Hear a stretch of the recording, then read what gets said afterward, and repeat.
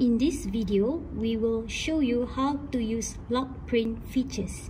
What is lock print? Lock print is a specialized safety features that allow users to print confidential document confidentially.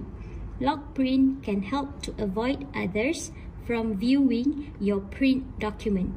Open the document, select File, select Print, select the right printer driver, select Properties.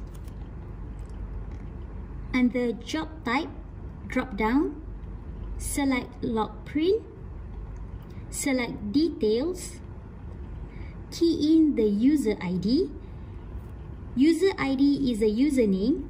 User ID associates user to his or her print job. Key in the password, minimum 4 to 8 digit numbers. Select OK. Select OK. Select Print.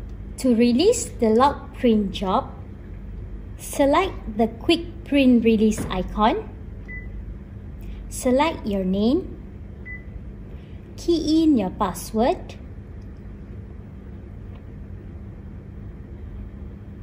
Select OK. Select the document. You can choose to preview the document. You can choose to change the print settings, example, sided, color, quantity, and so on. Select Print.